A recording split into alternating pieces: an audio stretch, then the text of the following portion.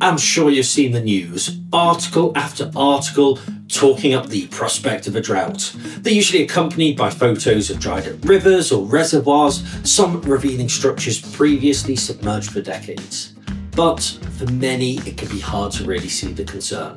The UK is a famously wet country. Complaining about the weather is part of our national heritage. Even during summer, we hardly have a Mediterranean climate. Surely a little less rain and a little more sun isn't a big deal, right? Wrong. The UK, like most climates, is a carefully balanced ecosystem. Reservoirs are designed to capture enough water to last through a dry summer, but that's about it. After all, it doesn't make sense to spend billions on infrastructure just for it to do nothing. Yet, get the calculations wrong and those reservoirs dry up and that precious water coming out of your tap that you take for granted dries up. So to understand what's really going on, stick around as Jonas takes it on. Last summer saw Europe experience its worst drought in centuries. Rivers dried up, major shipping routes became impassable, and even nuclear power stations didn't have enough water to cool their reactors. The UK, like other European countries, saw temperatures hit new records.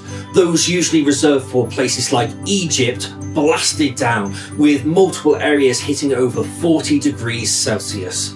And alarmingly, these are part of an upward trend that's seen the Met Office warning that this year could be even hotter.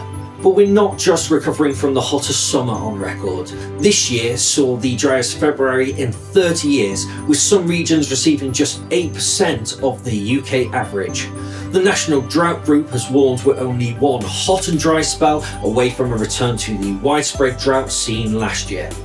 Even now, after what is typically the wettest time of year, the majority of rivers across England are below their normal levels. Storage reservoirs and groundwater levels are also down, and perhaps most surprisingly, parts of the UK never even left drought conditions. Yet in terms of average rainfall, we're one of the wettest countries in Europe. The issue clearly isn't how much rain we have, but what we do to collect and manage it. So if our water reservoirs are running low, can't we simply get around that by building more of them? Sure, but that requires investment. Since the water industry was privatised back in 1989, not a single new reservoir has been built. In fact, dozens have been shut down and sold off, usually to developers looking to build more properties. And yes, we need new houses, but we also need the water to supply them. Okay, but perhaps we don't use as much water. Well, that's not it. During this same period, our population has increased by more than 11 million people, and our water usage per person has been increasing as well.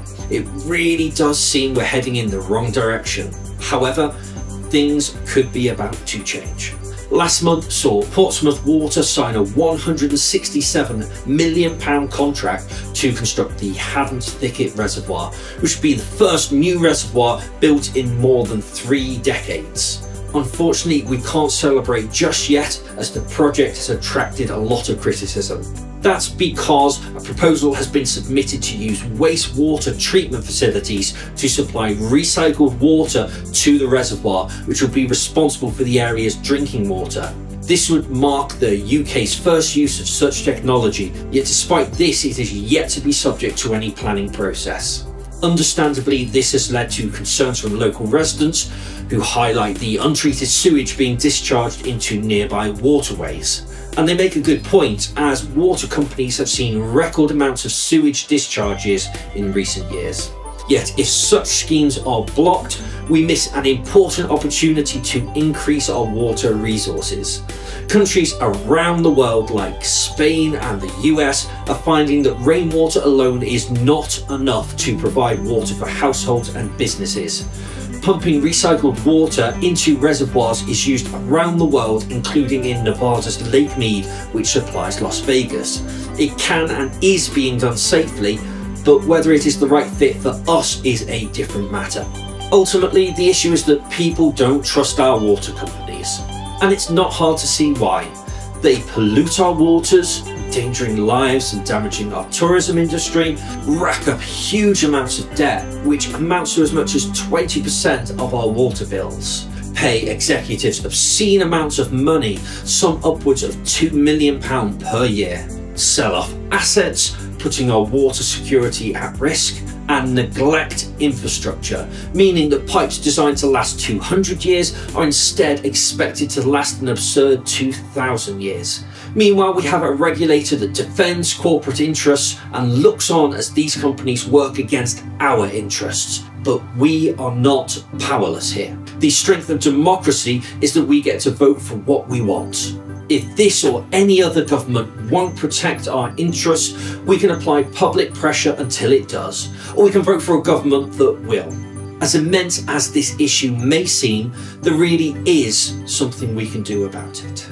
So when the next election rolls around, look at what your local candidates propose to do to address these issues. And if they're not even talking about any of this, then ask yourself, where do their priorities lie? Let me just finish by saying thanks to all of you who've stayed to the end. This video was really interesting to research and I hope that's come across today. If you'd like to see more, then please do subscribe and like this video. And if you've got an idea of what I should take on next, then please let me know in the comments below. I've been Jonas and I hope you have a fantastic day.